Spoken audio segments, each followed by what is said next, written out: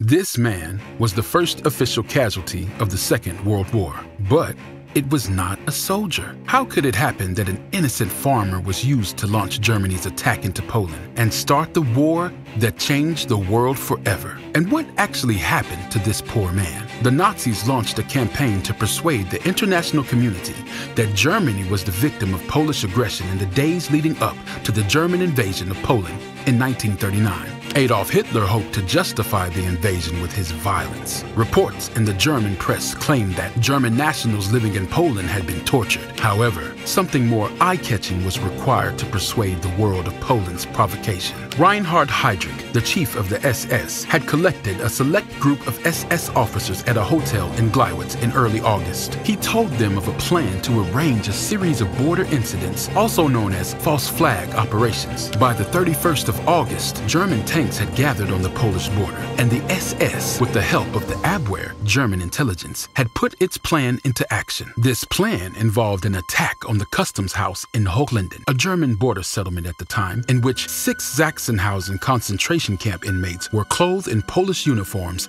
and shot. A similar operation was conducted on the Pitschen Forestry Lodge. The most famous instance, however, occurred in Gleiwitz. Gleiwitz is currently known as Gliwice and is located inside the borders of Poland. However, it was a German border town in 1939. The SS team had detained a 43-year-old unmarried German farmer named Franciszek Honjak the day before. To round out the deceit at Gleiwitz, the SS officers disguised Honjak in a Polish uniform, assassinated him, and dumped his body at the transmission station's entrance. The Gleiwitz radio station was designated as an important hub for propaganda distribution in 1933, and the Germans built a new transmission tower and antenna there. The 111-meter-tall timber tower is still standing today. On the evening of August 31st, 1939, a 7-man SS crew, camouflaged as Polish insurgents, stormed the transmitter station. They rushed through the Germans, grabbed a microphone, and declared in Polish, "Attention, this is Gliwice. The radio station is in Polish hands." Within hours, German radio stations started reporting on the Gleiwitz event. They said that Polish soldiers had taken over the station and placed a body on the steps. The BBC broadcasted the following after learning of the incident. "There have been rumors of a radio station being attacked in Gliwice, which is just across the Polish border in Germany. According to the German news agency, the attack occurred at 8 p.m. this evening when Poles pushed their way into the studio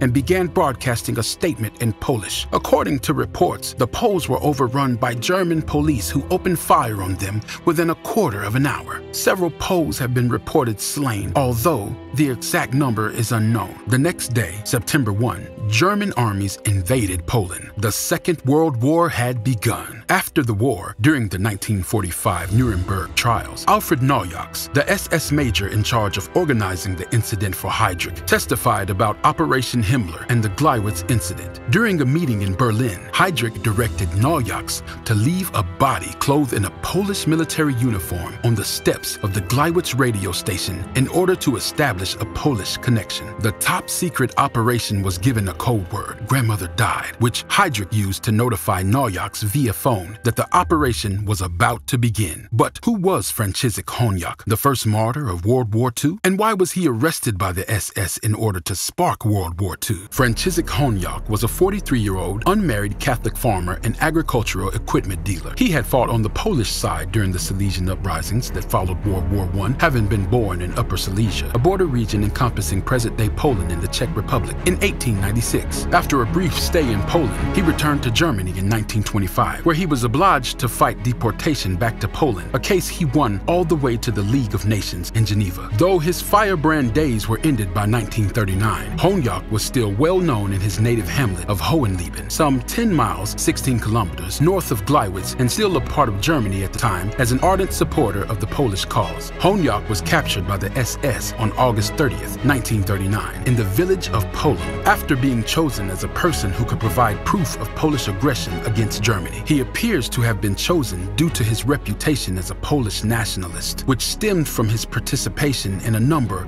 of local revolts against German rule in Silesia. Honjak associated closely with Silesia and Poland, according to his surviving family in Poland.